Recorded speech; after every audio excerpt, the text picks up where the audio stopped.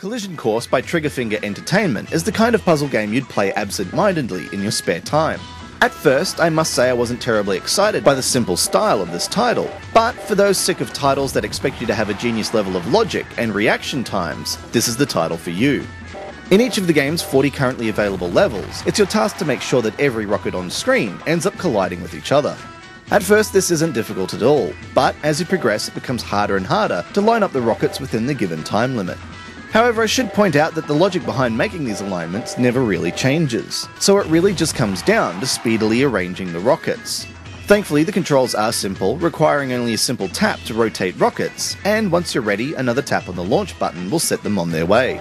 Collision Courses uses the all-too-familiar Doodle style for its graphics, and it wouldn't be so bad if it wasn't so endlessly repetitive. With such a simple game, it would have been great if a little bit more flair in the visuals or audio accompanied a successful run. Still, while Collision Courses may not be the most challenging of puzzle titles, it's an easy one to pick up, play, and finish, making it a great snack-sized title for those with too much spare time to waste.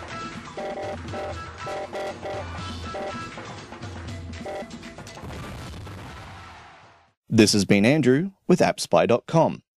We review, you decide.